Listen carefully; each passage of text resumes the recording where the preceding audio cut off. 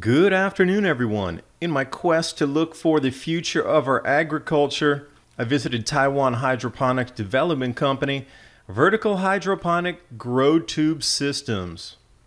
Rob Virgin took me around for the day and explained that these can be implemented outdoors on roofs, hung on walls. They can be disassembled and taken as a single food tube, if you will, that'll regrow itself because of the coconut coir in the center there. Look at the output on this. We saw instance after instance. Design's incredibly easy to prevent mold and fungus buildup. He has several orders already. And then later in the day, we visited an aquaponics facility. Had to make our way through one of these old neighborhoods that they're refurbishing to put an agricultural zone behind this where it's an experimental greenhouse, aquaponics, aeroponics, and anything in between. If you have an idea, they'll leave space in the new greenhouses open for you. Again, we're talking about indoor agriculture. Here we go. This is a perfect example. That is just 3 weeks difference. And look at the size of the plants already. Hydroponics experiments going on. But the best thing about it was they are fully functional. The amount of lettuce that they're putting out there just goes from the small cubes with the seedlings right up into the interim production. And they even had aeroponics. Take you on a tour of some of the newest innovation out here in Asia happening with food growing as we move into the grand solar minimum. And if you want more in-depth analysis on these same issues, tri-weekly podcast mini Ice Age conversations. Trying my best to explain how our lives are going to change as food prices rise and the society reset button has been pushed in this 400-year cycle from our sun.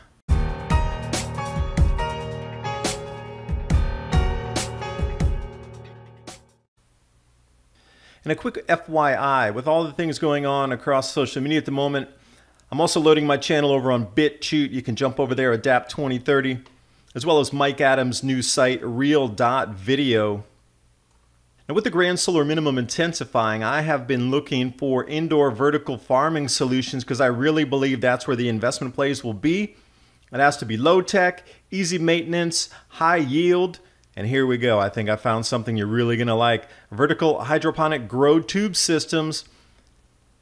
Rob Virgin, starting Taiwan Hydroponics Development Company. You can find a lot of images and installations at taiwanhydroponics.com. So Rob invited me over on Saturday morning, says, hey, come up to the rooftop and take a look at what we're doing up there. We have a few other test facilities around. We can wander throughout the afternoon and take a look and see what's growing and how we're growing. Right away, you'll notice that the tube system can be disassembled. Now, beyond being on rooftops, one of the great things is it can be hung on walls or it can be hung anywhere. Inside greenhouses, as long as there's vertical stacks, you can start growing something.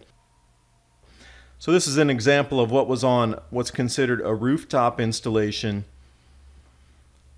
And when you put up 4 or 5 of these in a row, you can make up a full wall garden. The tubes are quite easy to explain.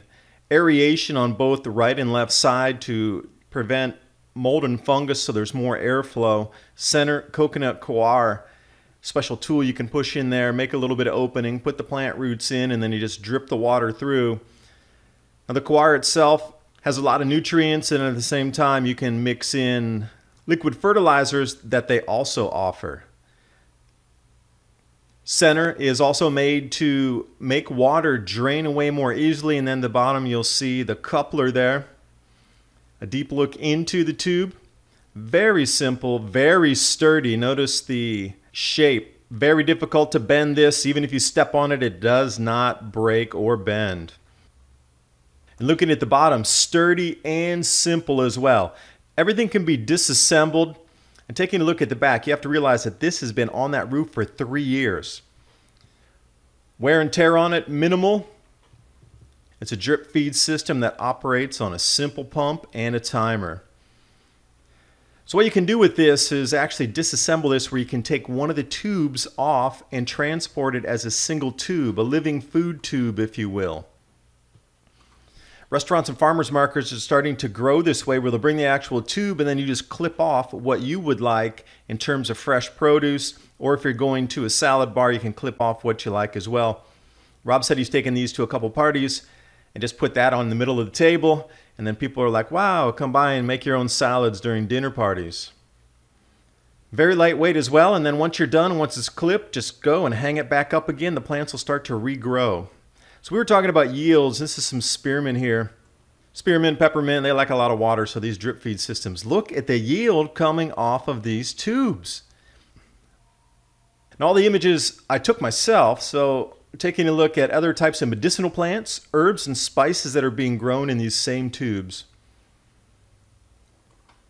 The density's very lush, high yields off small area.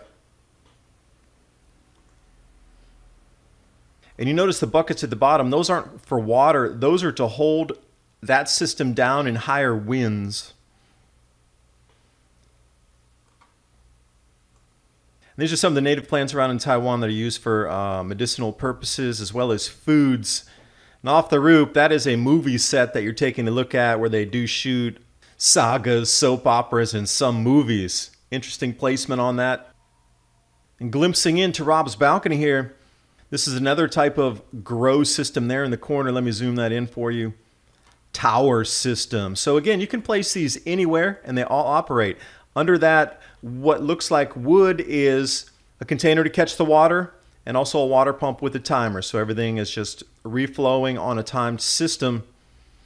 And then from there he said, hey, you know, we have a couple orders coming in. We've been manufacturing and have a bunch of tubes ready for one of our customers. Would you like to see what we've got? And of course I would. I was kind of curious how they can scale this out, because when we come into the grand solar minimum, we're talking about we're going to need millions of these tubes. And with LED lighting and coming into disused factories or shopping malls, this would be really easy to install. They come as a standard set height. And you can choose to have the coconut coir fitted for you as delivery, or you can fit it yourself. You can buy the sheets, which they also offer. Simple hook, and then it just pulls right through into the center. And you can actually see where the two pieces come together, and that's what they use a tool for. You just slide it in there, make a little hole, and then drop your seed or the sprout root system inside there, and you're ready to go. So then in the afternoon, headed out to an area outside Taipei. It was an old neighborhood from the 1900s. Now, what they're starting to do is refurb these buildings and then also turn it into an ag zone and open it up to the public or any kind of students, researchers. So Home Aquaponics has built this using their own funds. They rely on donations, but they have some new greenhouses that they're putting up here. I'll look inside. So what they want this to be is more of an experimentation for hanging vertical gardens and anything in floating aeroponics.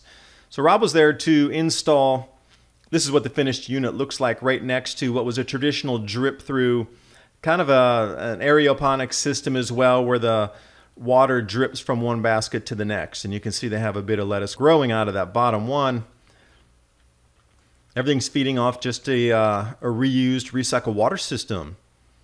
And you can see the system here that they were, with the caps that are laying on the ground, how easy it is to put it together. So you hang them up with the hooks. The caps aren't on there. The drainage is not in there yet, but a few screws, some power drills, and it's really easy to assemble. Anybody can do it. And at the end of it, they planted some seeds in there, and then after 3 weeks, this is the result. And from this point forward, then it's going to continue to increase in the density. So a little bit zoom in here. Really get an idea of how quickly that this can grow out. So I encourage you to jump over to Facebook page, check out Home Aquaponics, because they do have an enormous amount of research going on there. And again, this is open to the public. It's not a research facility limited to a university that only accepts certain people and certain ideas. They're like, if you have an idea, come and test it out. So one of the first build outs there was this, what I talked about, aeroponics rock system. And then they also had some floating gardens in there, if you want to term it that. These are snapped together, plug and play, with the cups in an aquaponics system. And they were growing different types of vegetables with a couple different types of aquaponic floating pond systems, if you will. They're made out of plastic, snap the cup in there. Fish are underneath it. They had goldfish, probably about 30 goldfish in there, some koi. And then also full-on aeroponics, what you consider the regular clay pebbles here that drain, rise, and drain on a timed system. Everything fan controlled, really well done. Everything's brand new inside there. So I said, oh, hey, look what's out the back. Let's take a look at that. They have traditional orchards. You can go in and plant if you have a garden. I was talking about doing some moringa out here. They already had some people growing out different types of teas, etc., with the dried flowers and medicinal herbs. So this is one of the greenhouses, one of the first ones they started that has functional aquaponics going on there. You can see the fish tanks at the very end, and then the lettuce yields coming out. They're supplying an enormous amount of restaurants and hotels. Rob's over on the left. I'm here in the center. So it's kind of like a factory system. What they do is they take the seedlings and they put them in the plugs first, and they're floating on these rafts. And then at the end, this is what you get. So how do you go from the plugs to the end result here? Take a look down at the floating factory, if you will. So again, you can see the progression, and as they harvest at the far end, they just slide the styrofoam trays. They actually just float them up and come back and start the process all over again. So I'll take you through the process. Small seedlings, those are put into the trays, and then they have an enormous amount of different types of lettuce. And once they reach a certain size, then they retransplant them into something that looks like this. They start to bunch them up. You'll get mid-size, larger size, and at the end they're just waiting for the last growth stage to get into to harvest it.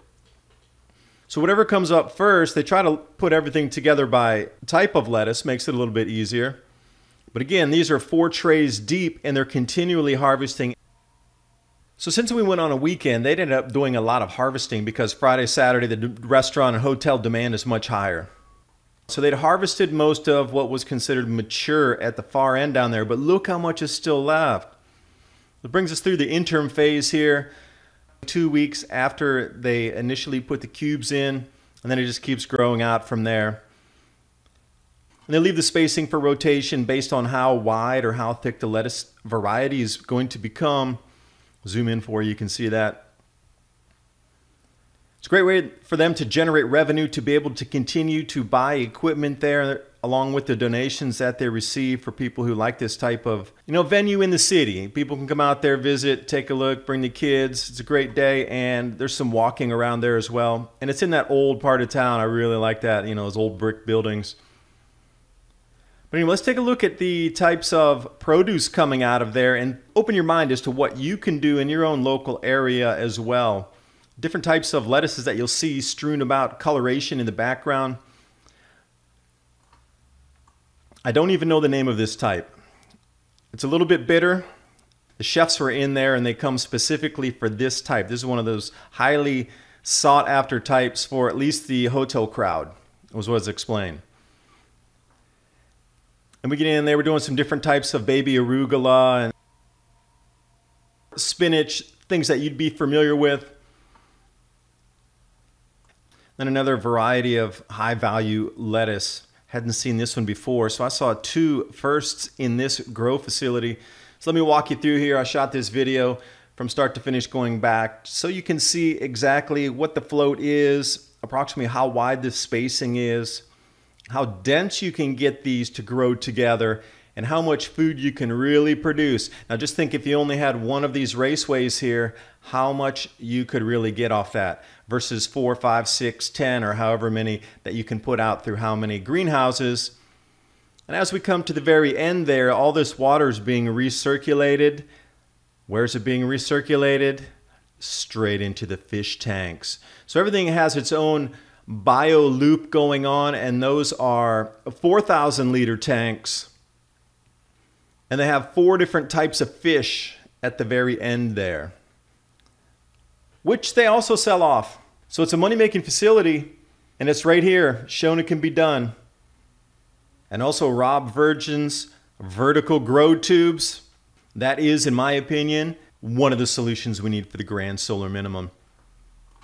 You can contact Rob over at TaiwanHydroponics.com or send an email, info@TaiwanHydroponics.com. Tell him Dave sent you from Adapt 2030. Thanks for watching. Hope you got something out of the video. It was an incredibly informative day in my life, and these are the ideas I want to share as we move forward. Also, Mini Ice Age Conversations weekly podcast. Again, it's all about bringing these ideas to the forefront so we can work together to find solutions as our crop yields decline, descending deeper into the new grand solar minimum.